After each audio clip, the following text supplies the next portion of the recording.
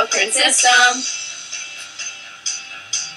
is the second messenger system in which hormones get released in the blood and will control many major processes.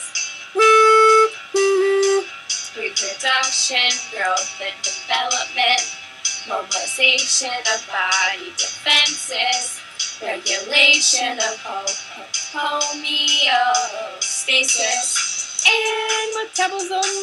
Hormones are chemically classified as amino acids and steroids. And don't forget the prostaglandins.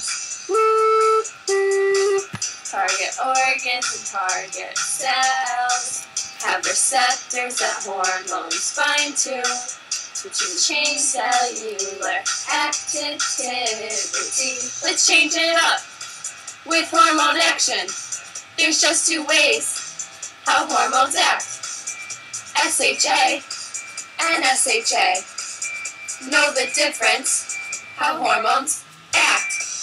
I know the study of hormones and endocrine organs. It's called endocrinology, and you needed to know what this song means. Hey, major organs, here they are: pituitary, thyroid, adrenal gland, pineal gland, gonads, thymus glands, pancreas, hypothalamus, parathyroid.